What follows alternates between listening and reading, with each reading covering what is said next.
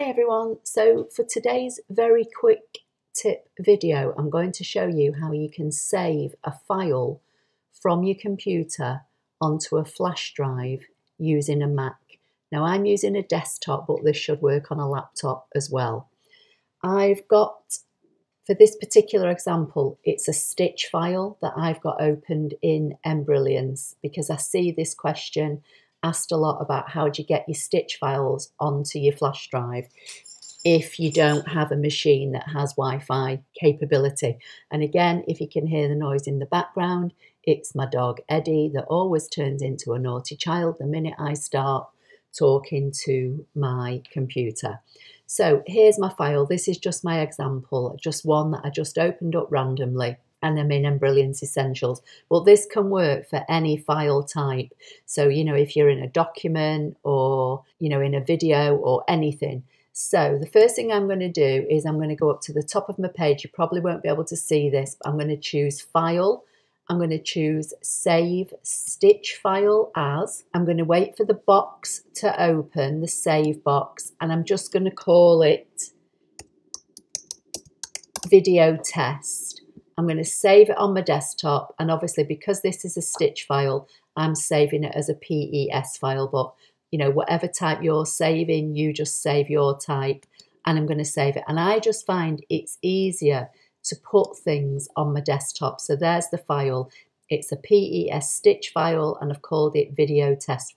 So now I'm going to plug in my USB flash drive into my Mac. So I'm going to plug it in and I'm going to wait for it to show up on my desktop. And again, here is my USB stick. Now, if yours doesn't show up as an icon on your desktop, what you need to do is go to wherever your taskbar is on your Mac. Mine is in the bottom of my screen. You won't be able to see it, but it's at the bottom of my screen in my dock.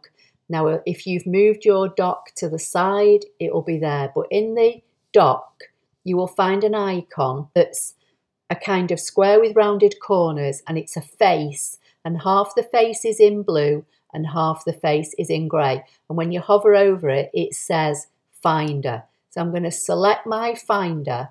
And in my Finder, over on the left-hand side, look for where it says locations and you'll see your USB flash drive. Now my USB flash drive, as you can see here on the screen, is called Embroidery because that's what I named it. Yours might be called ScanDisk or whatever other type of flash drive you're using. So if it doesn't show up on the screen, go to your Finder box will open, click on it, whatever your name is. Now inside my flash drive, I've created folders. So if I was going to save this particular file, I would want to put it in a folder, and it's a Valentine, so I would put it in the Valentine folder. But just for the sake of the video, I'm not going to, because I'm not going to stitch this file. I'll just delete it afterwards. But I'm just going to drag and drop it into the file. Close that down. Now, when I double click to open my USB flash drive, there is the file. So I'm going to select it, right click and say move to bin to get rid of it, and I'm going to close that down. So now I'm going to show you how you can do it if you've got both items on your desktop. So again, you can either just drag and drop it, and then when you double click on your flash drive, it's there.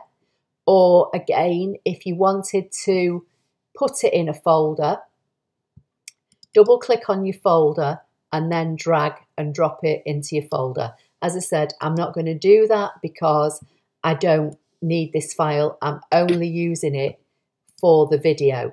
But either way, whether your USB stick shows up on your desktop or whether you access it through your Finder window, once you've got it open, you can create folders. And the way to do that is you need to have your USB open, and then in a blank space, you would right click and choose New Folder. Your folder shows up. I'm just going to call it Test and hit Enter. and there's my folder. So again, I'm going to close it down. I'm going to double click on the USB stick, and there's the test. And again, I could drag and drop that stitch file into that respective folder. And then when I double click, there's the file. So I hope you found that helpful. Please give the video a thumbs up. Don't forget to subscribe, and I'll see you in the next video. Thank you.